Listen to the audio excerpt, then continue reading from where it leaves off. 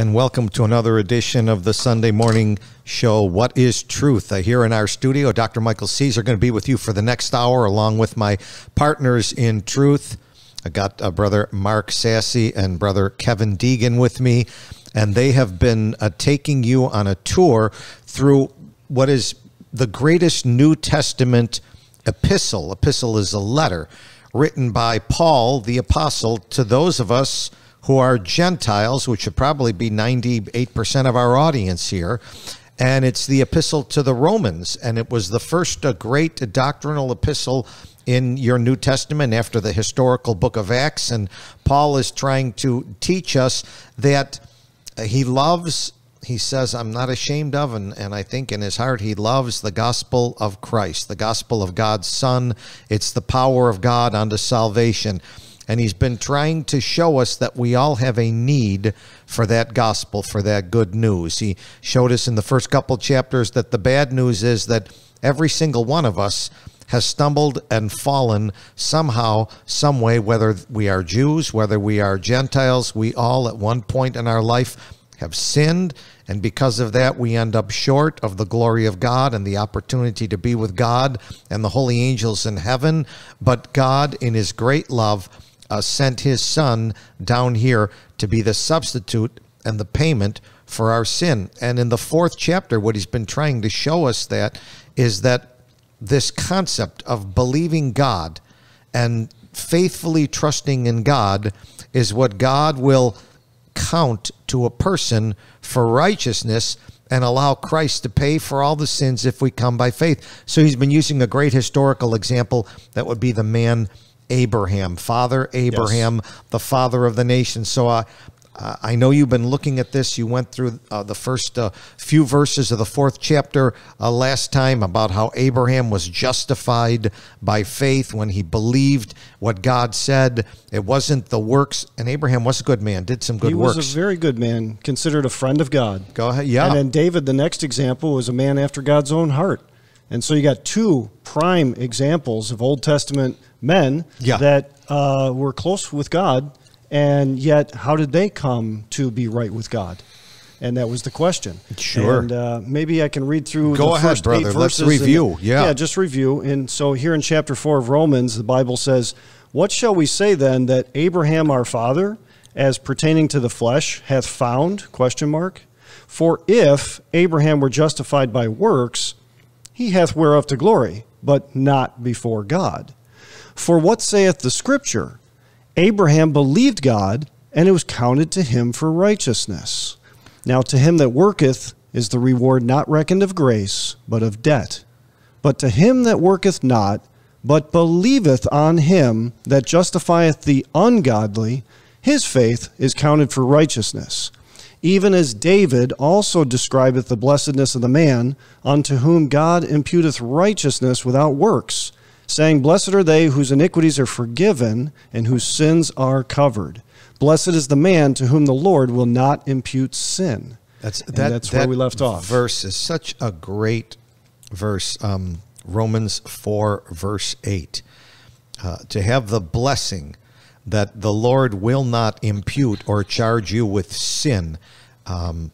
Actually, I have that blessing now. Amen. Because I became born again a number of years back when someone brought me to Bible study, and I did like Father Abraham in the sense that I believed what God was saying in his Bible. I'm trusting God at his word, and God in the word was very honest with me. He said, Michael, you know, you're a decent American, but you've committed sins, and those sins are going to keep you away from me, but I have a payment for you, my son, and if you will believe in the work of my son, I will justify you even though you're ungodly. And I said, what? I'm ungodly? And he said, yeah, by nature you're not godly, but I'm going to justify you, and I'm going to count your righteousness from my son, and I'm going to impute, to verse 6, my son's righteousness to you without you doing any work. I just want you to believe. And verse 7, your iniquities will be forgiven, your sins will be covered, and I'm going to give you another blessing from this day forward. I'm not going to impute any more sin to you. Amen. I mean, what do you think of that, Kevin? Is that like It's a good amazing deal. or what? It's a good deal. You ought to get in on it. That's what I think, first of all. I think of it right? like this. I think of it like, okay, in the old days, you could have a Sears credit card. I don't know if they still have them anymore. And there was a guy, they don't have Sears anymore. Okay, well, there was a guy, Mr. Sears, years ago, Yes. right? I mean, he actually started the place. Yeah. And imagine you had this Sears credit card, and you had run it up way beyond your ability to pay, and you haven't paid in a long time, and you've got a massive debt of what you owed, plus all the interest on top of it. Yeah. And you could try and work it off, or Mr. Sears says, I'll tell you what, if you will trust my son will pay it off for you. And he'll pay off your credit card. I just want you to be a friend of my son. I want you to talk well about my son. I want you to thank my son, and he'll do it all for you. And I said, great. And so now my credit card, it's all clean and balanced. And he says, and not only that, you stay close to my son and stay friends with my son, and anything you charge me in the future, I'm not going to put it on your account. I'm going to put it on his. I'm not going to impute anything to you in the future. What a deal. How can I pass that up? And that's what God is saying with our sin debt regarding his son Jesus. If we'll believe, he will pay it without our works, impute it to our account, and in the future, that 4:8, blessed is the man to whom the Lord will not impute sin. And that's the kind of question you can ask anyone that's going to a church. You say, I know you're going to church today. Why? Well, I want to do good.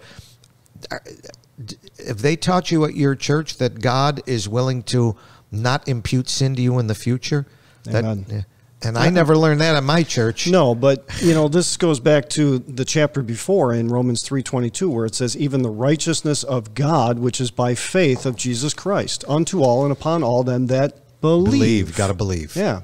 And so by that belief, by putting your faith in God's Son and what he has said in the scriptures, by that, then we can have that assurance, that blessed assurance, right? Amen. That blessed hope of eternal life. And now, after learning all these things in the first few chapters, now we're getting the illustrations from these examples of Abraham and David. And it's a blessing to know for sure.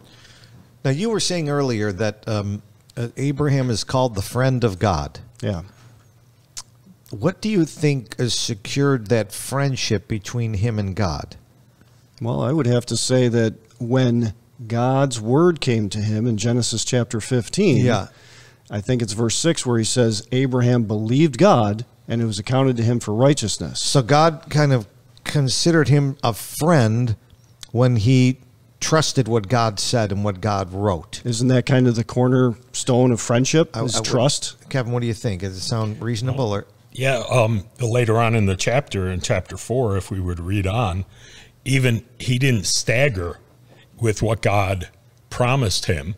And in spite of what he saw, his own body, aged body, his wife's womb that should have been closed up, and God gave him a promise, he didn't doubt it. He had faith.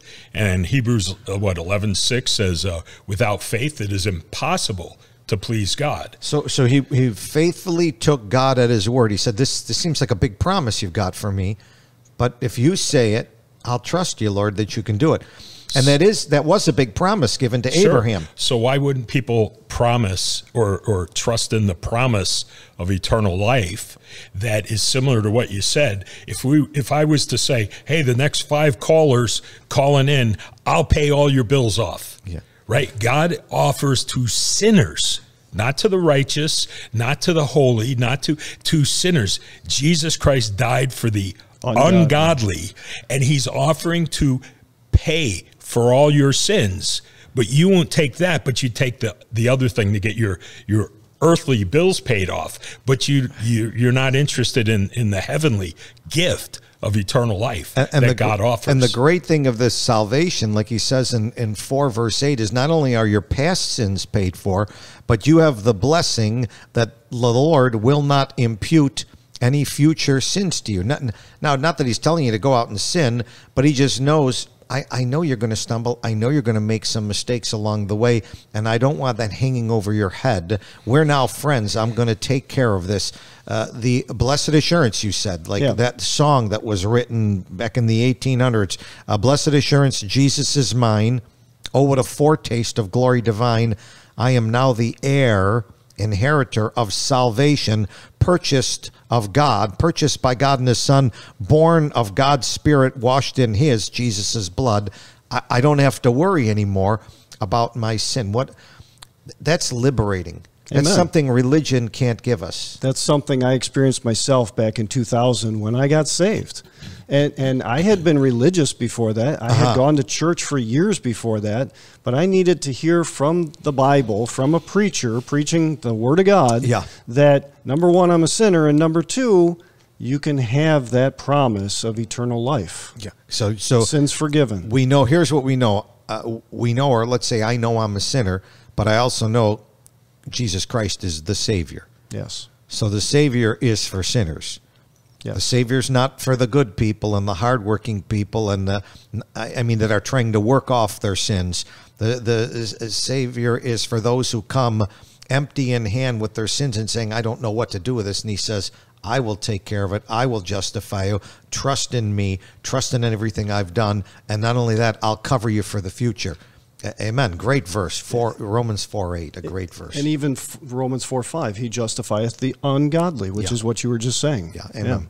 And so then at this point, and we saw the example with both those great men, with Abraham and with David, both great men that both, had faults and sins, and God justified them by their belief, by their faith.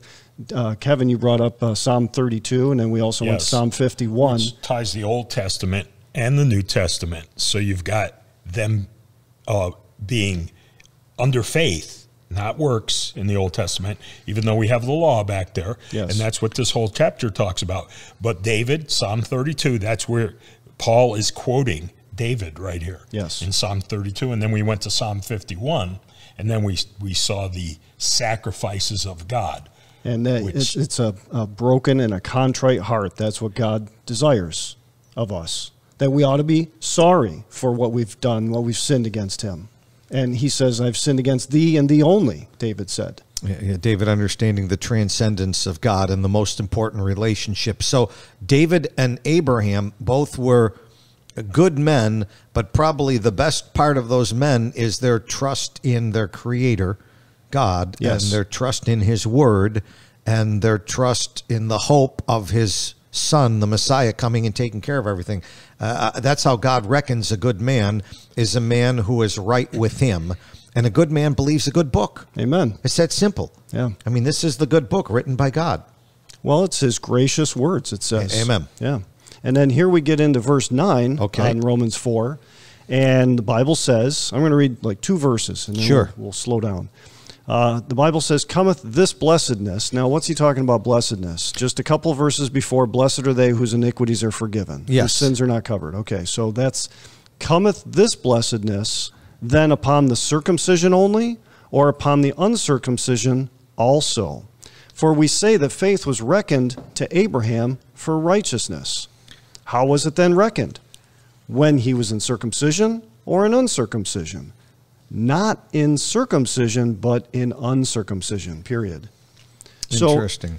So, I mean, what he's saying here, he's saying that the faith was reckoned to Abraham for righteousness. Yes. And I looked up in the old dictionary, in the old 1828 dictionary, reckoned. Yes. You hear that like a Southern term. Well, I reckon this or I reckon that. But reckoned, it means to be counted or assigned to an account. Yes. And the faith was reckoned to Abraham for righteousness. That way he could have God's righteousness, which is what is required to get into heaven. You have to be pure. You have to be holy to get into that holy place of heaven. Yes. Yeah. Like an accountant can, when he's reckoning the statements on the books, see, some things are reckoned as profit, some things are reckoned as loss. Yes. And the profit goes into the positive ledger, and then the loss goes into the red side of the ledger, which is the losses. So God is reckoning this, accounting all this to Abraham. Now, we always think of Abraham as the guy that God told to get circumcised back in Genesis 17. Yes. He said, now when you go back there, I was looking at that, and this is very interesting, and maybe the audience will appreciate this. But in that 17th chapter, and we'll just go Genesis chapter 17, and Abram at the time was very old. He was 99, and the Lord says in verse 1, he appeared to Abram, and he said to him, I am the Almighty God. Walk before me and be thou perfect. In other words, like a little child, just get close to me and walk. I'll put my hand on your shoulder. You walk in front of me, and that's the perfect way I want you to live, because you're walking with me, being a friend of God. And then he said in verse 2, and I will make my covenant between me and thee. And verse 7, I will establish my covenant between me and thee and thy seed after thee and their generations for an everlasting covenant. And here's the covenant: to be a God unto thee and to thy seed after thee. And at the end of the verse 8, he says it again, I will be their God. So he's establishing a covenantal relationship of the divine creator with a mere mortal.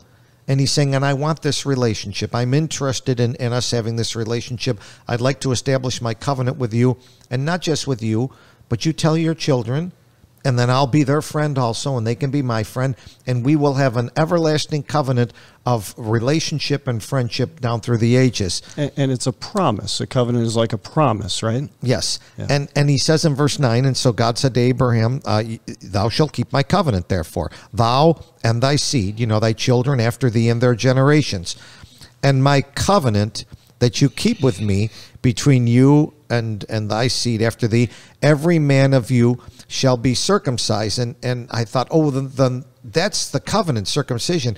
But then he said in 11, no, you circumcise the flesh of your foreskin. It shall be a token of the covenant between me and you. Verse 11. The covenant is back in verse 7, 8. I'm going to be your God.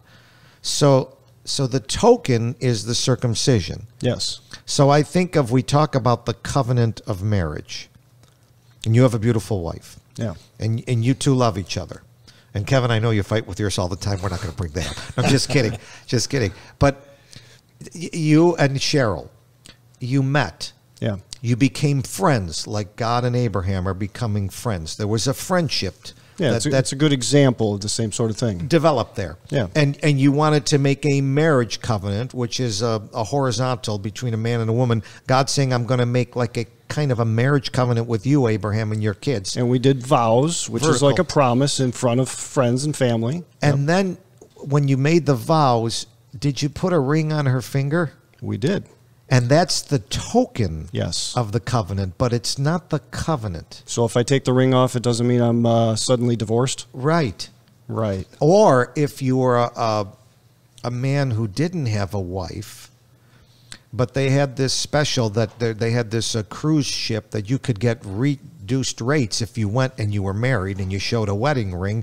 So you put a wedding ring on and you go, but you're not married. You've got the token, but not the covenant. Right. So what's more important, the token or the covenant? Well, the covenant, the promise between one and the other is the important thing. And that's what he's trying to teach us in Romans.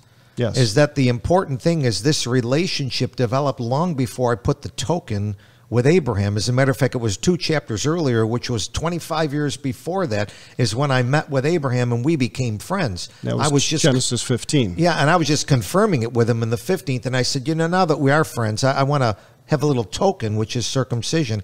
And I think that's important because I think religions get hung up on tokens and things that can be seen, and they miss the unseen relationship. So to kind of sum that up for a second. Yeah, go ahead. Genesis 15, Abraham believed God. Yes. And it was counted to him for righteousness. So he developed a covenant and a relationship with God before there was ever this circumcision that comes up later. And like you said, 25 years later, Yeah. the token, right? Yeah. The sign. It would be like almost as if you and Cheryl, you wanted to get married, and you just, honey, of course I want to buy you a ring. I just can't afford it right now. We can go before the priest and the judge or the pastor. Get a marriage license. Get married. We can get the license.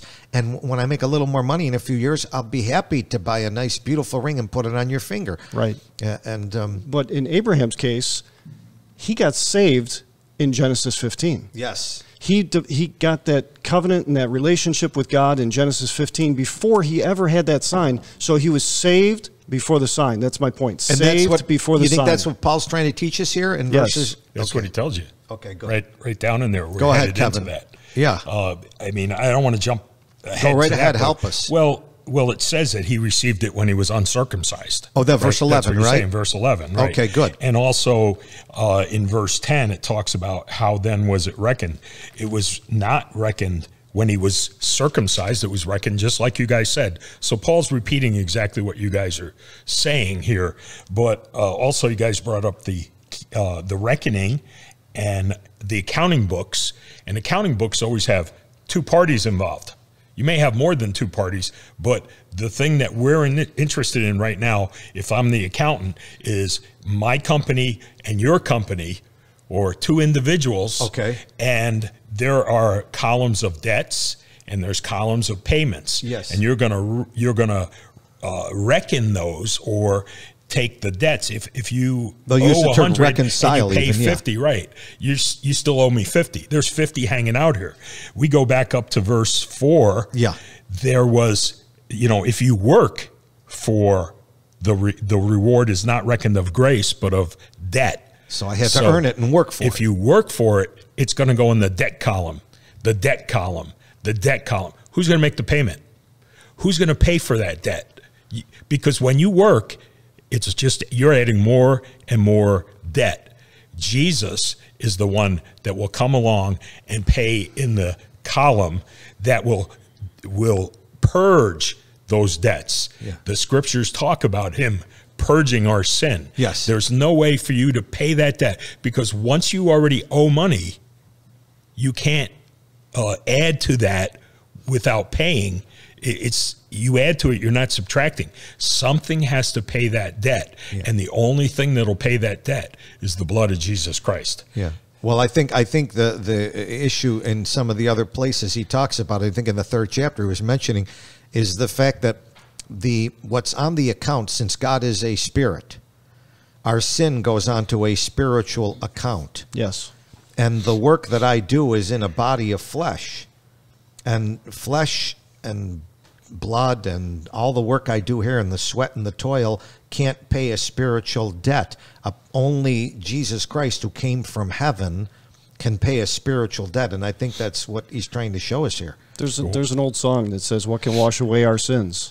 Nothing but the blood of Jesus." Yeah, there you go. Yeah, you can't use something physical to wash away a spiritual sin. So, and the more we do, we're kind of digging a hole because I keep working more debt and I'm making it worse and worse and worse. The scriptures talk about treasuring up wrath against the day of wrath. Yeah. Because that's all that's going to get paid out of that account. If you try to work your way into heaven, what's going to end up is you're building a debt that gets bigger and bigger and bigger, and the scripture calls it a treasure. Yes. It's a treasury of debt, and it's not going to be a good thing. So to him that worketh not, but believeth on him that justifieth the ungodly, his faith is counted for righteousness. And so Amen. we've got to trust what God says. And that's what Abraham did. He's The word of the Lord creditor. came to him. Yeah. He's the creditor. He gets to define the terms. If we're okay. doing business, we have two parties, Yeah, that's and I right. say the cost is this.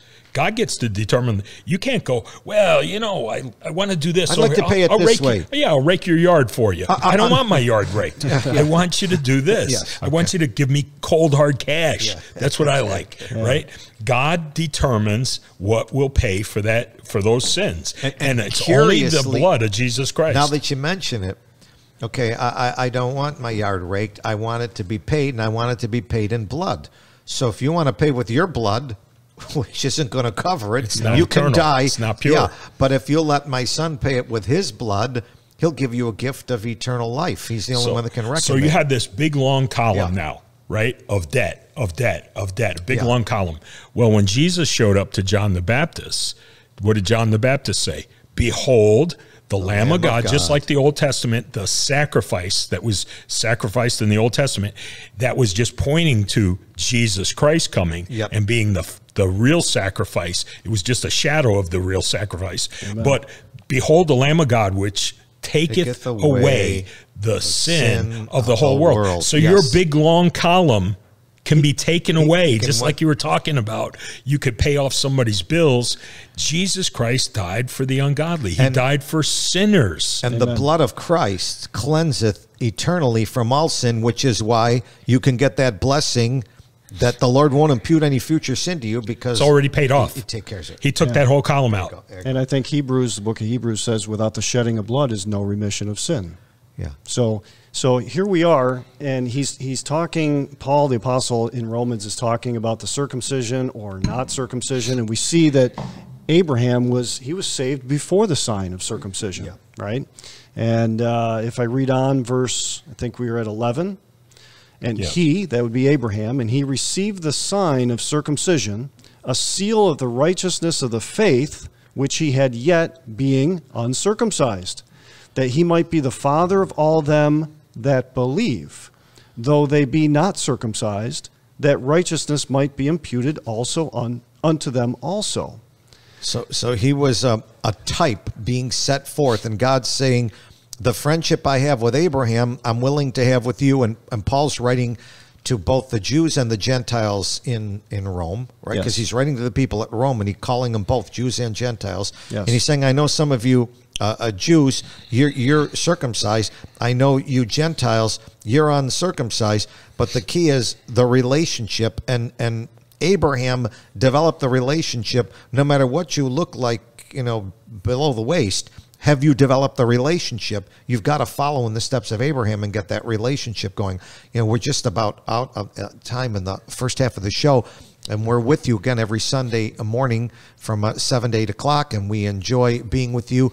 Go to the Big WECK site, and you can listen to the archive shows here. You can go to our website, graceandtruthchurch.org, and you can watch some of the shows. They film them, put up on YouTube, and you can do that. But we always invite you, if you're home, to open the Bible. Amen. And we're looking right now on what is probably the most important book in the New Testament, the one that explains to us how we can be justified, given the righteousness of Jesus Christ, have it imputed without us doing works, just coming by faith, and have the blessing that the Lord will not impute any future sin to us.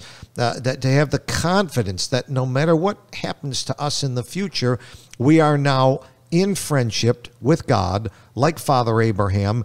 And just as Abraham goes to paradise, Abraham's bosom, we too will go to the same place on faith.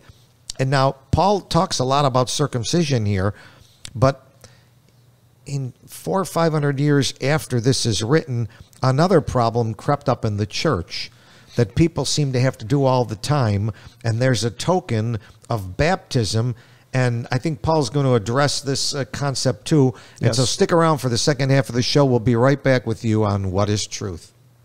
And welcome back to the What is Truth radio program. We've been working our way through Romans chapter 4, because it is a great thing when you learn about the true gospel of Jesus Christ, which is not based on religious traditions or works or circumcision or baptism or any type of sacrament. It's based on just believing what God said about his son, and believing what his son actually did for you, for me, for the whole world on that cross, when he went up there as a substitute, and he bore in his body all of our sins so that he could say it is finished, and he would like to give to us the gift of righteousness without works, but righteousness by faith, us being justified and having this blessing. Now, Paul took the time to explain to these people in the first century that the big issue that the Jews were so hung up on is circumcision. You've got to get the baby circumcised. The baby's got to be circumcised. If we don't have the circumcision, the baby can't be part of the covenant. But Paul's trying to explain the covenant was before circumcision. Yes. The covenant is spiritual. Circumcision is a religious ceremony that's physical. God's not looking for physical religious ceremonies. He's looking for a spiritual relationship. And I think after he wrote this, I mean, even the devil himself was said, I've been trying to trick these people into getting more hung up on the token and the wedding ring and the circumcision than the relationship. Well, now, I can't use circumcision anymore because it's been covered here, and I believe another book covers it. Galatians, right? Yes.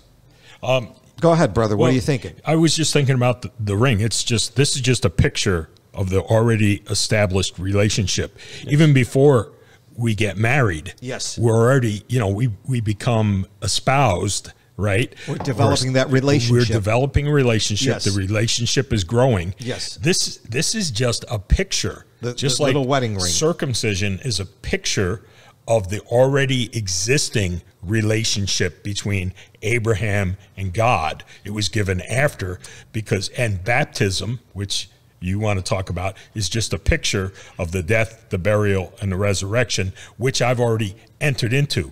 Only believers should be baptized. You don't become baptized to become a Christian. You don't become baptized.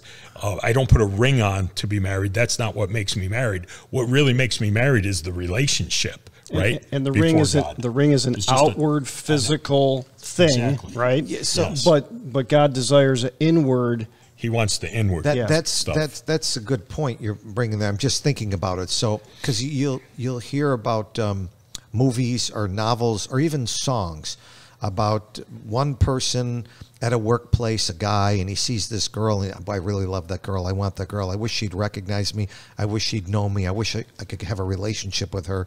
And so he says, you know what I think I'll do? Her name is Mary. He goes to his favorite jeweler. He has a beautiful ring with Mary engraved on there and puts it on his finger and says, here we are. We've got this. And she looks at him like, we don't have any relationship. That's phony. Just because you've got a token. Right. And that's what circumcision or baptism can be. I've gone about and I've done this, but I have no relationship. There. Yeah. Nothing on the inside. There you go. That's not going to work. Yeah. So like in verse 11 where you were going is, and he received the sign of circumcision. Again, it says that it was reckoned, the justification, the righteousness of Abraham was reckoned by God, not by Abraham doing anything. Right. Abraham did not perform any ordinances. He didn't perform any rituals. He didn't perform any works. It was reckoned. The accountant is God. It's not Abraham. Abraham wasn't building up all these debts and I'm going to work these debts off. No, God reckoned it. It was, and he based it. Now it says God looks on the heart. Yes. So God could. He said one day He'll judge the secrets of men. God will do that because He can look on the heart. Yes. And He's looking at Abraham's heart, and what He's seeing is he really trusts me. He's really believing. Yeah. Going back to the marriage thing, right? Yeah. Is like I tell like folks all the time. It's like, look, God is not. Think of your wife. She is not interested in all that other stuff. What she's interested in is a relationship. She doesn't want to know. What she wants to know is that you know her, that you spend time with her, that you appreciate her, that you know her favorite color, you know her favorite foods, that you care, you listen to her, you listen hear her. To her. And a relationship, my relationship with my wife was long distance at first. I didn't even live here, and we wrote letters back and forth. You know what they're called? Love letters. I'm holding a love letter right here from God to you. You need to get this relationship going. Yeah. There are people that, if I told you my wife is 6'5" and has red hair, that's not true.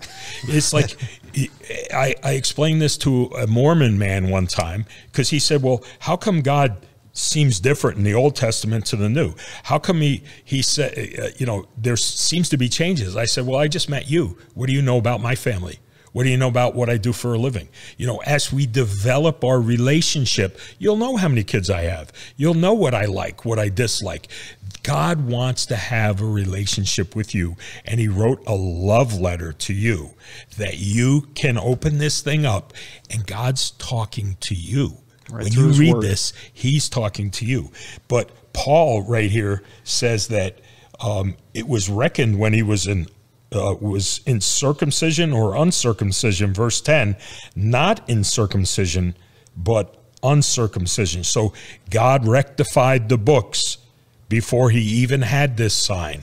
Okay. And then verse 11, I love this verse because it said, he received the sign of circumcision, a seal of righteousness of the faith, not the works, not the rituals that he performed, not the ordinance he performed, nothing that Abraham did. It was his beliefs, his faith, his trust in God. That's how he got the seal of righteousness from his faith, which he had, yet being uncircumcised. He was uncircumcised. He was reckoned righteous before he was circumcised, that he might be the father of all them that believe, not do, not work, not join a church, not be a good person. Or get baptized. Get baptized, though they be not circumcised, that righteousness might be imputed unto them also. So here's a guy that didn't do anything. Yeah. He's not doing anything but trusting God. And then others, this can pass on to you too. I mean, that's really cool. Paul's trying to say here, because he's writing to an audience in Rome, and I'll bet over 90% of them have never been circumcised. They're Gentiles. Right. And he's saying you can have the same friendship with God that Abraham, the so-called father of the Jewish nation, had, because it wasn't the fact that he was a Jew that made him the friend of God. It was the fact that he trusted what God said, and in his heart, he turned to the Lord. And that's what God wants, a relationship with your heart turning to him, faith in the Lord Jesus Christ and God. And when Abraham trusted God and believed God, if we go back for a second to verse 9, it says, cometh this blessedness. Abraham was blessed by God, right? That covenant, that promise. Well, you could look at the same verse and say, cometh this blessedness upon the church members only, instead of using the word circumcision, or cometh this blessedness upon the baptized only, or upon the tithers only, or I could go on and on. Any kind of thing that you might be able to do. Sure. Does this blessedness come that way? No. It says, for we say that faith was reckoned to Abraham for righteousness. So it's not in anything that we can do, and it's, you got to stop saying that you're a Christian because somebody baptized you as a baby, or that you were born into a church family or some kind of a thing like that. That's not how you become a Christian and have a relationship with God. It's the way that we've been saying over the last few minutes, is trusting God, believing what God said, his words. Yeah. So Abraham was saved before the sign, without the sign. The sign doesn't save you. The Bible says Jesus saves. And that's really what it's about. In fact, I just want to make a quick mention. In John chapter 8, when Jesus himself is having a confrontation with the Pharisees and the Sadducees and the scribes, these are circumcised Jews that he's speaking to face, and he's having a confrontation with them and telling them that they are not of their father Abraham, but they are of their father the devil, he says in verse 44. Yeah. But they're circumcised. Yeah. So they've got the outward sign like a wedding ring, but inwardly they got problems. Sure, they have the wrong spirit. The devil has the wrong spirit toward God. Even though the devil believes in God, and James writes about this, the devils believe in God. Religious people believe in God, but they're not the friend of God because they don't believe what God has written in his word. The devil, when he came on the scene, the first thing he did was doubt God's word. The devil doubts the word of God. He disobeys the word of God. He distracts people from the word of God. Changes the word of God. Changes the word. And God's desire is that we would trust him at his word. Amen. Read the book. There you go. You need to read the book. Amen. So you guys talked about being, Abraham was blessed. Galatians 3:9 talks about that blessedness. Now, and I the just blessedness of Romans 4 too, right? I want to tell the audience now, Paul did write this great book of Romans, and the Bible does say that, the scripture is given for doctrine, and it is. But then it also says the scripture is given for correction, and some of the people writing or reading the book of Romans got confused about works, and Paul wrote a little book to correct them, like a companion epistle to Romans, and that's Galatians. That's that small little book, and he was frustrated. He said, I marvel that you people here in Galatia are so soon removed from the grace of Christ, the good news about Christ, the gospel of Christ, to another gospel. And he says there really is no other gospel. It's a perverted gospel. And no matter who tells it to you, a perverted gospel will leave you accursed. We're not blessed by God and with the door of heaven open to you, but accursed of God and separated from God. And so he's telling us, and the issue they had in Galatians was circumcision, wasn't it? The Judaizers came there and said, oh, you got to believe in Jesus, but also get circumcised. They were also trusting in the covenant made in the Old Testament. Okay. Hey, we're Jews, right? We be of Abraham. We be of Abraham. And and the circumcision is the sign, and they put that more important than the relationship again. But verse 9 says, so then they that be of faith are blessed with faithful Abraham. And so we can enter into the same blessings. And then, I was thinking of this. You read the hymn, Blessed Assurance. Yeah. And what a foretaste of glory divine. And it made me think of that covenant marriage relationship. I've heard it said that the longer you go, when you first fall in love, you're like, oh man, I'm like crazy about that woman, right? It's like all you can think about. But I've heard people say, can you imagine being like 80 years married to someone? 80 years, they say the love grows. The love grows. That's the foretaste. We're just getting we're just getting a taste here. Wait till we get to heaven. We're getting the down payment. This life is nothing compared to what God has planned for Christians. That's the earnest. But that blessedness, we're blessed here, and we got a blessed hope. And that blessed hope is, guess who? Jesus Christ. He's going to get us there. And in Galatians, like you were saying, Paul got frustrated with them. He said, you foolish Galatians, who hath bewitched you? I mean, I want to ask you a question. Did you receive the Spirit, meaning the Holy Spirit, by the works you were doing, of the law, Galatians 3:2, or did you receive it by the hearing of faith? I mean, you were begun in the Spirit by the hearing of faith. Now you think you've got to do all these physical works afterwards?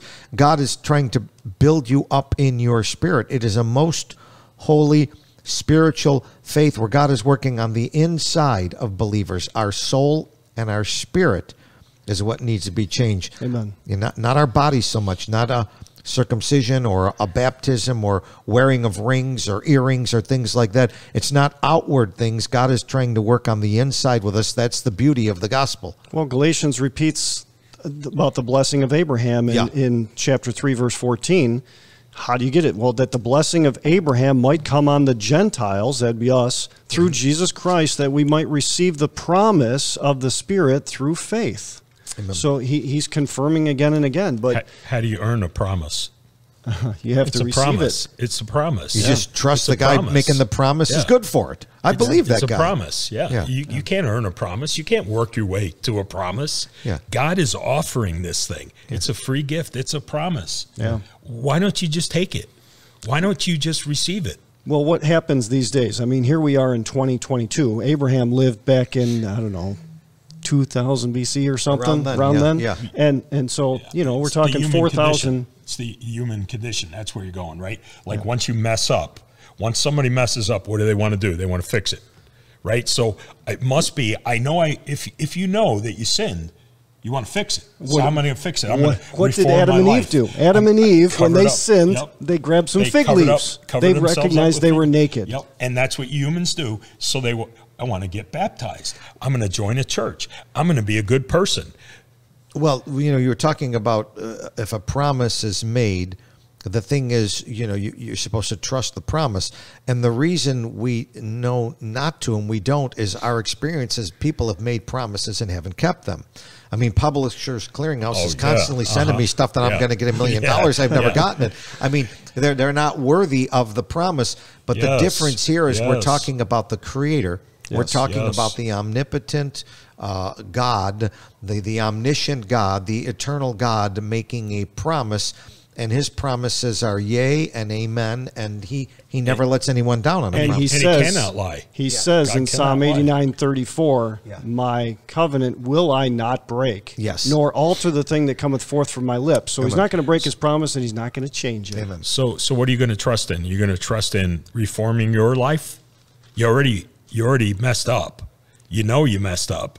And you're going to try to cover it up. You're going to try to make it better, or you're going to just trust in God. Well, one of the things we That did can't trust, lie. That did promise. I wasn't trusting in myself. I'm going to be honest with you, but I did trust in the organized international religion I was part of. Yeah.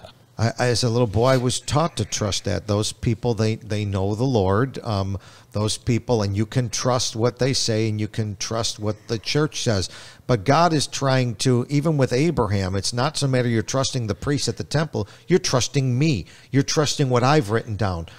God wants to put us aside and get a direct one-on-one relationship. Yes. Well, that's probably who Paul was talking to here, oh foolish Galatians. Okay. Right? They were trusting these guys, people, yeah. But they were also guys that were either involved, they could have even been priests or whatever in the nation of Israel. Or trusting those priests, because that's our religion, right? And Now one verse that's interesting, Galatians 2:21. it's a good one. Galatians 2:21, I do not frustrate the grace of God. Incidentally, in the book of Mark chapter 7, it has the word frustrate, and the marginal reference is to reject. But frustrate or reject the grace of God.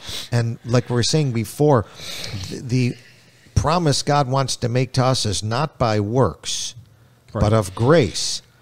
But if I trust anything else, I frustrate and reject God's grace from working in my life. That's the problem I was having, trusting religious people running around in robes, trusting stained glass window churches, trusting certain prayers made on beads, or putting money into a little box next to a candle that I lit next to a statue. I was trusting in those things, and I was frustrating the grace of God. Well, this is the very verse that I Go went ahead. to just about 2 weeks ago when I bumped into a pastor that I did not know at all. Okay. But he was trying to convince me that we're saved by works. It must be by works. And I said right here, Galatians 2:21. I do not frustrate the grace of God, for if righteousness come by the law, then Christ is dead in vain. And I said, look, all these things that you're trusting in that are not Christ, whether it be baptism or confirmation or some kind of sacrament, there might be 7 of them. Yeah. Any of those things, the Bible says that I shall not frustrate the grace of God those ways. Sure. And today I grabbed, this is a worship book, and it's from a local church right here in Western New York. Okay. It's something that I purchased when they were getting new ones. Okay. And in here it talks about baptism. And this is not just talking about it, but it's actually the But those are all kinds of things you're the supposedly doctrines, the supposed to do. teachings of that particular church. well, this is But what it's what you're supposed to do. this is what right? you're If supposed to you're a do. member of the church. Yeah. Here's a whole book of things you have to do. yes, Why it's not just- it's like why the not- liturgy. Why not Those just- are works, Why okay. not just go to this book? The Bible. Direct from God. I Why would agree. I take it secondhand from somebody else, all these works, when we know it's not even works anyway? So the book you're holding, Kevin, is the the book Bible. written by God. Yep, Yes. The written by book you're God. holding, Mark, is a I'm book holding a written by the worships- best An men, the best organization. religious men that Right. could put it together. And Okay. so whether it's priests or pastors or whatever you want to call them, I mean, thicker than this one. they go and they open this up when there is a day when they're doing a baptism. Okay. And so here in the book it says, our Lord commanded baptism, saying to his disciples in the last chapter of Matthew, all authority in heaven and on earth has been given to me. Therefore, go and make disciples of all nations, baptizing them in the name of the Father, on and on. And then he says, the holy apostles of the Lord have written that baptism now saves you. Now, he's quoting 1 Peter 3:19, I believe. And it's taking it completely out of context. But I'll get back to that in a second. Here's some of the other things that are unbiblical that just like nails on a chalkboard just goes completely against what God's word in the Bible says. Yes. This thing here that the priests and the pastors use, it says, receive the sign of the Holy Cross upon your forehead and upon your heart to mark you as one redeemed. Well, that's not what the Bible says. And that's what what does we that were mean? just... They take the water and they make a little cross on your forehead, the baby's forehead? Yes, and then they say that marks you as one redeemed by Christ, the crucified. That's an outward, physical, fleshy type of work. Yeah, and that goes against the example of Abraham. Right. Yeah. And then it also says that, because a lot of times it's an infant that's being baptized, it says for a sponsor, it's your task as a sponsor to confess with the whole church the faith in God, in whose name this child is to be baptized. How can a sponsor take a place? Can somebody do that in a marriage? So in other words, the baby is supposed to take the faith of the sponsor rather than have his own faith. Correct. But it said it has to come by faith, and the baby doesn't even know what he's believing. And in Galatians, it says that we are all children of God by faith in Christ Jesus. How can a baby have faith in Christ Jesus? Well, Paul, in the next book after Romans, said, Christ sent me not to baptize. Yes. That's 1 Corinthians chapter 1. Yeah, but to preach the gospel, not with wisdom of words, lest the cross of Christ should be of none effect. But the preaching of the cross is the power of God. He says in verse 18, God, by his wisdom, has chosen that it please God he calls it the foolishness of preaching to save them that believe. Because, you mean all I got to do is just hear something and not do anything? That seems foolish. That's all I got to do. And God says, yeah, because I'm asking for you to trust me. Yes. You think it's foolish because you're used to working, but I'm trying to establish a spiritual relationship with you. And Paul, who's the great apostle to Gentiles, that'd be most of our audience here. Yeah. He says, Christ sent me not to baptize. Well, so it can't be the same. Can't be the gospel because he sent me not to baptize, but to preach the gospel. Yes. It cannot be the gospel. And what you were saying was making me think of, as men, well, let's have some religious theater. Let's have the smoke. Let's have the nice windows. Let's have all this stuff, get up, nice robes on and all that. Men would rather do that. God's not interested in that. He's interested in your heart. He doesn't want the fig leaves. He doesn't want the fig leaves. So when Jesus came the first time, there was big organized religion that would fight with him constantly. They were the main ones that had conflict with the Lord himself. Yeah, he would go to Jerusalem, they'd fight with him. Yeah. He'd go up to Capernaum, the synagogue leaders would fight with him up there. Everyone, these religious guys in robes were fighting with him all the time. And he was trying to say, and he did say it in Matthew at one point, you're making the word of God of none effect by all your traditions that you've added.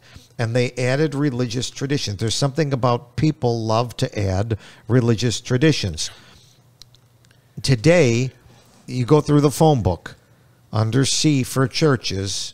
It'll start with, A, Assemblies of God, and then B, there'll be Baptist churches, and then there'll be Methodist churches, there'll be L under Lutheran churches, Episcopal churches, all through there. And from what I've understood, just about every one of those churches most of them has a procedure where little babies are baptized. A majority of those churches you just named would follow this type of book thing. right there about baptism being necessary for a little baby. Baptism brings you into the family of God, which it talks about this further on. But yet, if I remember in the Bible, John chapter 4, verse 2, Jesus himself baptized not. Right. And yet the key verse in Luke's gospel is that Jesus came to seek and to save them that are lost. Yes. So if Jesus came to seek and to save them that are lost, how come Jesus didn't go around baptizing? And every example that we see in the New Testament of a baptism was with an adult. You never, ever, ever see a child being baptized. What about Acts chapter 8? Isn't there a great example in the 8th chapter of Acts? It is in the King James Bible, but somehow it's changed in the other ones. Let's take a look. We got 2 minutes. Run through that quickly for us, brother. So in Acts chapter 8, there's a story about Philip, and Philip meets up with Ethiopian eunuch? The Ethiopian eunuch. So in Acts chapter 8, the Ethiopian eunuch, he's riding on his chariot, and he's reading Isaiah the prophet in Acts 8:28. And then the Spirit says unto Philip, join near unto the chariot. And Philip ran up to him. He says, understandest thou what thou readest? He says, how can I except some man should guide me? And he gets to this place in the scripture about Jesus, and Philip preached unto him Jesus. Actually, he was reading in the Old Testament. Yes. He was reading from the book of Isaiah about a person that was, it said, this person, he was led as a sheep to the slaughter. He was like a lamb dumb before his shearers. This person in Isaiah that they're prophesying, open not his mouth. This person's judgment was taken away. Who shall declare his generation? His life is taken from the earth. And the eunuch reads this and says to Philip, who's this talking about? Yeah. Now, how's it go on, Mark? And then so Philip opened his mouth, and he began at the same scripture and preached unto him Jesus. That And this is a prophecy of Jesus. yeah. Okay. And so he's starting to understand.